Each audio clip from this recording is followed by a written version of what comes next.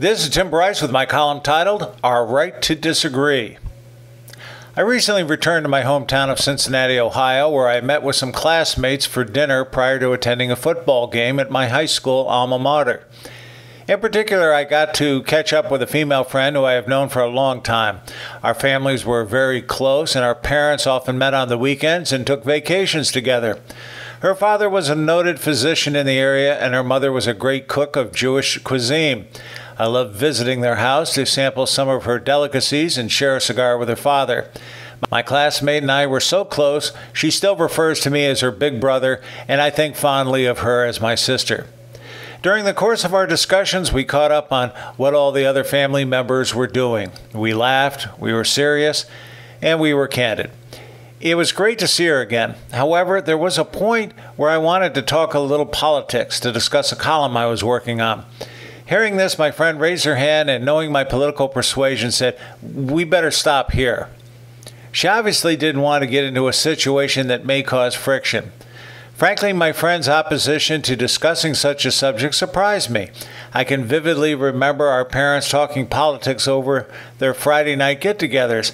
When it came to politics, the families were polar opposites, yet this did not deter them from talking about such things as Richard Nixon, the Vietnam War, Israel, and a plethora of subjects.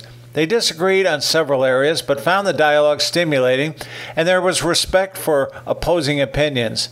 They then sat down for dinner and laughed. So here was my classmate and myself, practically brother and sister, just one generation removed from our parents, and we can no longer discuss politics without offending someone. And I find this all rather disturbing. Frankly, I blame it on society's inability to carry on a conversation thanks to excessive use of technology, the visceral ideological differences of today, and political correctness which has run amok. It disturbs me we cannot carry on a dialogue of anything meaningful anymore, be it political, religious, racial, even humor. The point is, such discussions should be a two-way street, certainly not one-way. They are vital for building awareness and trust, which is what happened to my parents and their friends years ago. Once a week, I meet with a small group of men where we enjoy some libations and talk frankly on a wide variety of subjects, particularly current events. We have been doing this for several years now, and no, we do not always agree. But I wouldn't trade these get-togethers for anything, as it adds meaning to my life. When we can no longer speak from the heart without fear of offending someone, it is time to pack it in. As for me, I prefer a respectful argument, something with some useful mental gymnastics before sitting down to dinner and laughing. Let me leave you with a piece of the famous argument sketch from Monty Python, which, unfortunately, is how a lot of people perceive such discourse today. Is this the right one for an argument? I've told you once.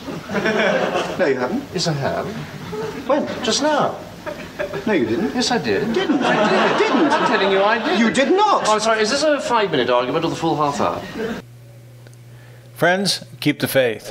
This is Tim Bryce in Palm Harbor, Florida. Follow me on the internet at timbryce.com.